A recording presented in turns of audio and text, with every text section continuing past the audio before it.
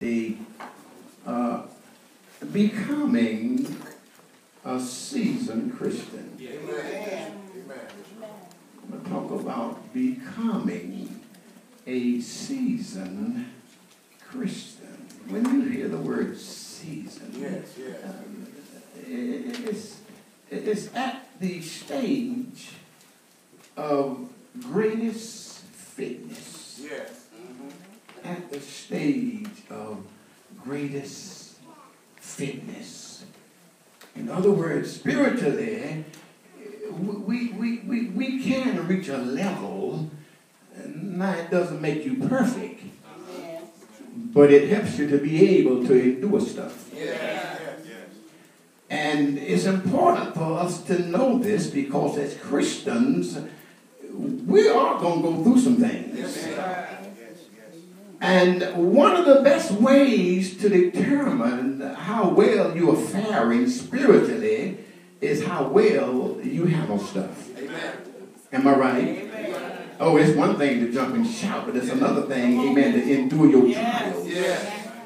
It's another thing to be able to, amen, take your burdens and keep on praising God. Yes. I believe James tells us what to count it all joy. Amen. When we fall into diverse temptations. So what did that tell you as a Christian? It tells me we've got to, amen, be able to endure some things, but yet maintain our walk. I'm just going to talk to you today, man, because it comes a time now where we need to understand that this thing, amen, has to be deep inside us. And it has to be, amen, seasoned is a word. If you notice that they want meat kept back in the old times, they had to season it. They had what you call smokehouse. I know this young crowd don't know about no smokehouse, but when they killed a hog, they didn't have freezers to put them in. They didn't have refrigerated components and things of that magnitude to cure them. But they had, what they had was salts. And they would go and put salt on these shoulders, hog shoulders, but they would salt it down real good. But guess what? That salt preserved the meat. Am I right about that? Amen. Now, when you went to eat it, it's a different story. No, it's something about that salt. It just didn't stay on the top, honey. That stuff dissolved down inside of the meat. Well, when you talk about season, that's what needs to happen with us as saints. We need to allow God, amen, His grace, mercy, love, and anointing, not only to stay on the surface, but it ought to go deep down on the inside of us, where it makes us become a seasoned Christian. Lord have mercy. I ain't gonna try to hoop today. I'm just gonna try to talk to y'all. But it's important because seasoning is good. And most church folk, amen, this day and time don't know too much about seasoning. We just know about, amen, jumping and shouting and praising the Lord, speaking in tongues. But you got to know how to deal with issues in your life. Am I right about that? Here, Paul, Peter rather, Peter says some interesting things here. And he's the writer of both 1st and 2nd Peter. And it's not alone 2 chapters. It just comprises of just 8 short chapters in both of the books. But it has such a relation to where we are in this day and time. If you would look at 1 Peter, because of the fact, amen, Nero was beginning his persecution. Emperor Nero was beginning his persecution against the Christians. I don't know, I was thinking the other day, why is that Christians has always had a hard time I wish I had some help in here. That ought to let you know, amen, what you living and what you got and what you walking in is real, honey, because it's been trying to be taken out ever since it seemed like the end, the beginning of time. It seems like the devil is always trying to take out the Christians. And even now, we're faced with Christianity trying to be snuffed out. You've been watching the news, this group called themselves ISIS. I wish I had some help in there. See, they don't like Christians, and they're trying to, amen, bring every Christian to slaughter.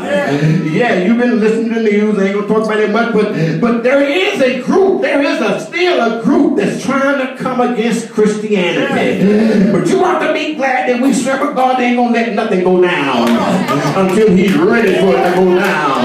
But when it starts going down, guess what? He's going to call us up. Can I get some help in here? Oh, y'all better catch this, amen. He's going to call us up. When everything just starts going down, God's going to call his people up. Amen. But here, Peter, he wrote his first letter because of the persecutions. He wrote to them in a few chapters for them, amen, just to, amen, stay faithful. Endure their sufferings. And saints, you need to understand, amen, we don't know what tomorrow is going to bring.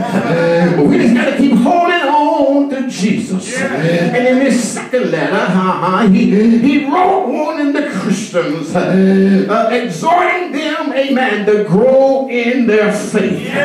Now you need to understand that you can't stay at the same level year after year. You got to understand as Christians, it's got to come a time you got to step up and you got to step out.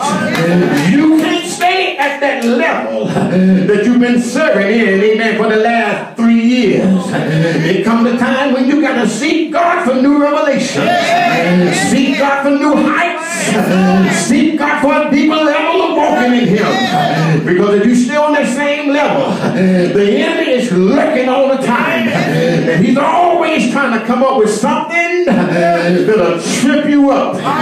But that's why, amen, you got to become seasoned. And if you look, amen, at this letter of Peter, it's amazing how, amen, that last paragraph in which Peter, of that third chapter, Peter was encouraging the saints to be steadfast.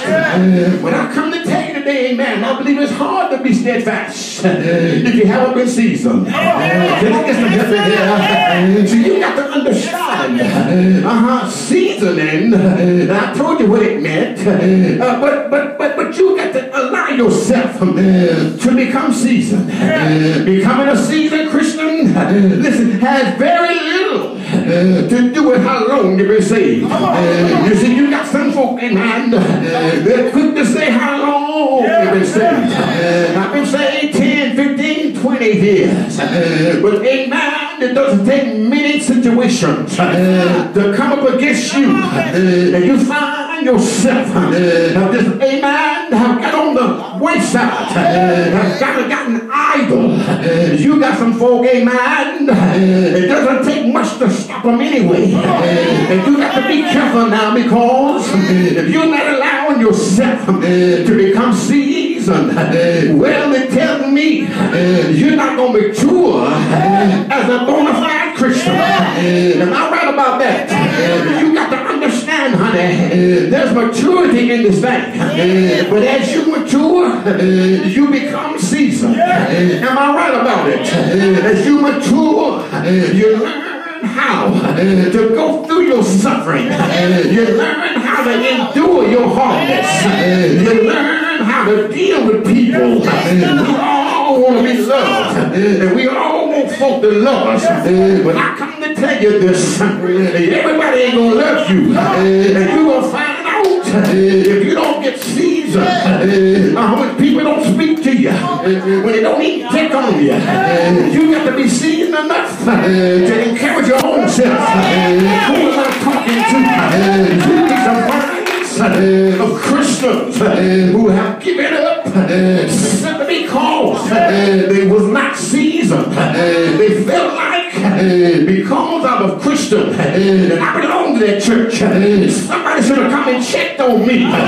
Well, if you got seasoning within you, it don't matter. I'm this way. I can talk about me now. It don't matter if you never come by to check on me.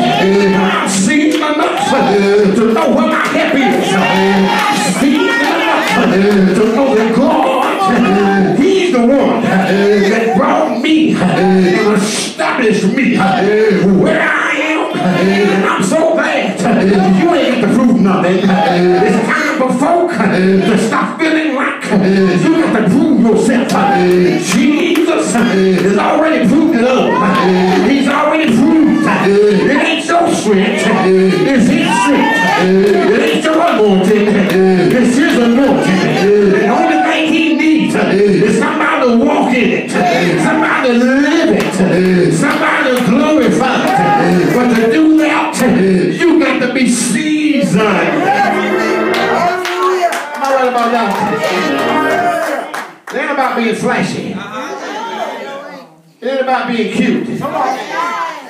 It ain't about, amen, wanting to, amen, have everything come your way. But it is about being seasoned. It's seasoned is not, amen, about how you, people treat you. But it's how you treat them. Seasoning allow you to love your enemy. You'd be surprised, folk done lost that. But you got to become seasoned enough to where if you know somebody don't like you, you just keep on loving me.